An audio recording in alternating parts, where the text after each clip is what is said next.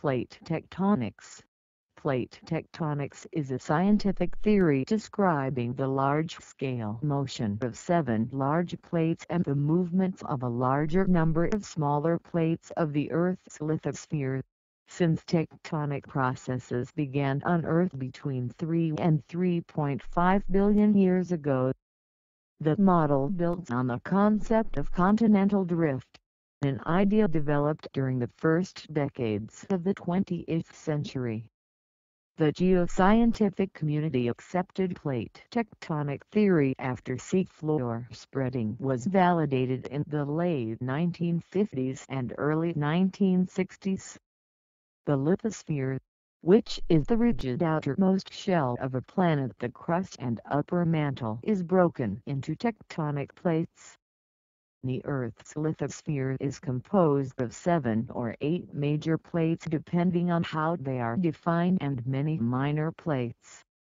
Where the plates meet, their relative motion determines the type of boundary: convergent, divergent, or transform. Earthquakes, volcanic activity, mountain building, and oceanic trench formation occur along these plate boundaries or faults.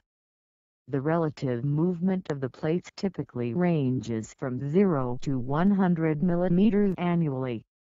Tectonic plates are composed of oceanic lithosphere and thicker continental lithosphere, each topped by its own kind of crust.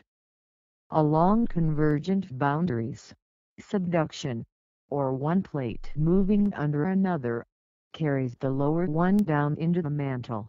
The material lost is roughly balanced by the formation of new oceanic crust along divergent margins by seafloor spreading. In this way, the total surface of the lithosphere remains the same. This prediction of plate tectonics is also referred to as the conveyor belt principle.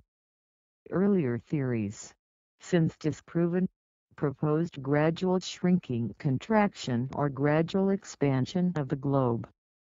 Tectonic plates are able to move because the Earth's lithosphere has greater mechanical strength than the underlying asthenosphere. Lateral density variations in the mantle result in convection, that is, the slow creeping motion of Earth's solid mantle.